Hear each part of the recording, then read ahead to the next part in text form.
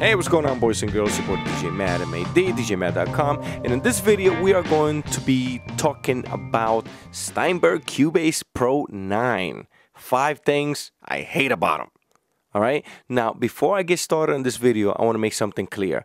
I am not hating on Cubase Pro 9 or on Steinberg at all. I am just voicing my opinion on 5 things that they could have done better. Now, on the next video that I'm going to be posting, I will be talking about 5 things that I love about Cubase Pro 9.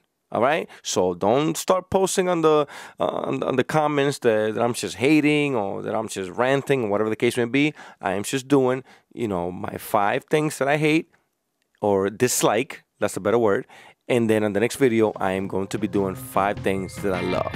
Okay, stay tuned and check this out. All right, so the first thing that we're going to be talking about is the mixer, this duckable mixer. I call it a mess. That's what I call it, clutter, a mess. I do understand that a lot of guys use laptops, so yes, this is definitely something very good for guys who are using laptop. The reason why I'm opening it so fast and closing it back up is because I made a shortcut to open the console.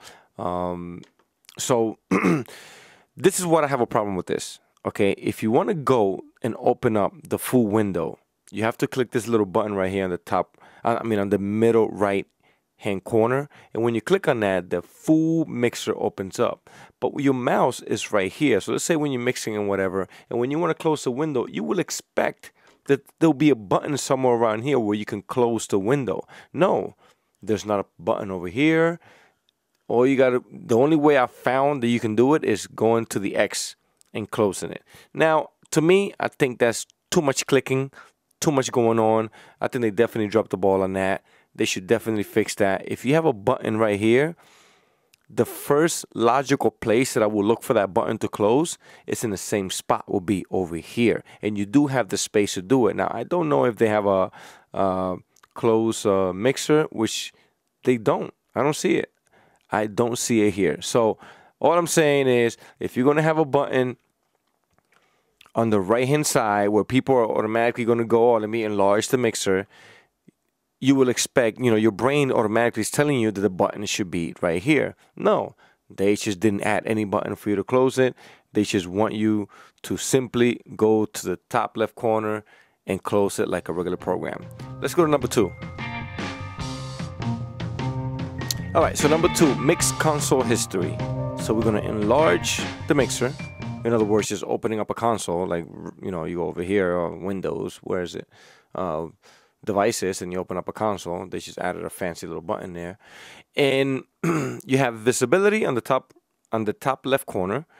You got zones, and now you got history. Now notice that I have a full project that I've been working on for a couple of days, and I have no history. The reason why is because history only works, is only usable while you are creating changes in the session while you're using the program. In other words, it doesn't save with your program, with your files. Now, I am not a coder. I do not know how to create or write programs. I'm more than sure that they probably have a good reason why they didn't do this, but I am more than sure that there is a possible way for you to actually save your history along with your project.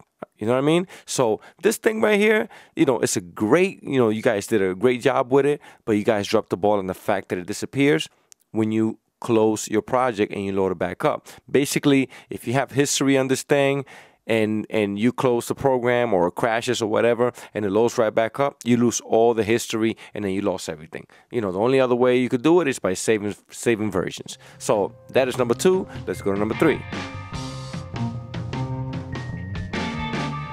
So this is my number 3. This to me makes no sense. And what is it? Markers. Markers, and more markers. You could just add markers, another track of markers, another track of markers, another track of marker, and you could just put them wherever the crap you want to put markers at, which makes no freaking sense to me. My question is, who the hell asked for this feature? No one asked for this feature. Like, why do you need more than one marker track? It makes no sense in the planet. This is truly something that they just added because they didn't have anything else to talk about. So Cubase, Steinberg, please stop it. This is just a waste of coding. And as a matter of fact, you guys didn't even code anything. All you guys did went to the value of how many marker tracks you guys could create on a project, and you just put plus nine more, and that's it. And now you giving it to us like if it's like a innovative something that you could export. Yeah, I understand that you could do markers and export, by certain markers, but you don't need that. This is what you have. This right here, your cycle. If I wanna bounce from bar 65 to 113, I just do that right there. It makes no freaking sense. Markers and more markers makes no sense. All right, so the next thing that I feel that Steinberg definitely dropped the ball on is VARIAUDIO. Where is the polyphonic button? Where are you? Nowhere near. Let me load up a stereo track. No polyphonic, no nothing. Like it's just a mono.